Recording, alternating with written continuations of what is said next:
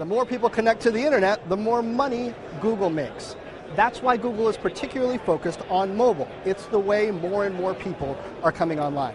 I caught up with Google app guru Vic Gundotra to talk about Android, advertising, and why he says Google's approach is better than Apple's. Now, advertising is a really hot area right now, mobile advertising in particular. I know Eric Schmidt has said multiple times that Google now builds first for mobile because that's where the growth is coming from. Apple recently bought a mobile advertising company and has shown off iAd and has been going around trying to sell that at quite a premium, by the way. How is Google's approach different from Apple's approach? Apple's got a lot of mind share with the iPhone. Now they're trying to bring that into mobile advertising. Yeah. What's the difference in what you're doing? Once again, there's a pretty profound difference in philosophy. We certainly don't believe in charging $1 million for a small number of advertisers to be in our system. We've been at advertising for over 10 years, and we've learned a lot during those 10 years. One of them, the importance to have great tools, to have a large number of advertisers, to have all sorts of different formats. And we're going to continue the work that we do with the existing tools that we have and extend that. The tools that publishers and advertisers already know and love, we're going to extend those tools to work really great on these new platforms like mobile phones. We think that's the right strategy. We think that's what we're hearing from our own customers, and we're going to continue to execute on that.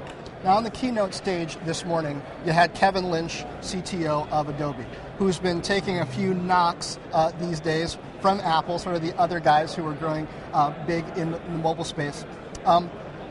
It's particularly about Flash. Now, we've been hearing that Flash compatibility is coming to Android.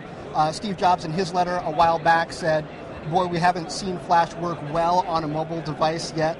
Does Flash right now work well on Android, and are we going to see it soon commercially available? Yeah, once again, I think you're highlighting the differences in our approach. Google really has a spirit of inclusiveness, and today, many websites use Flash. I know my children will go and visit the Nickelodeon website or the Club Penguin website, and we think it's important to make sure that consumers get the experiences they know and love. And so we're working very closely with Adobe. We're actually quite pleased with the work that Adobe's done, and the early results coming in has been pretty fantastic. We think they've done some great optimization. We've helped them. We've had a great collaborative effort. But once again, it goes back to a philosophy. We don't believe it's right to dictate to users what they can and can't do.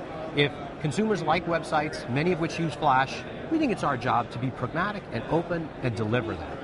Let me ask it a little bit more directly. Have you seen a version of Flash for Android that is ready to release? I have seen very encouraging results. Adobe has a very high bar of where they want to be at before they release that plugin, but I'm incredibly encouraged by the work that their team is doing, and I'm very confident that consumers are going to love that experience, and an experience that we'll demo at this conference.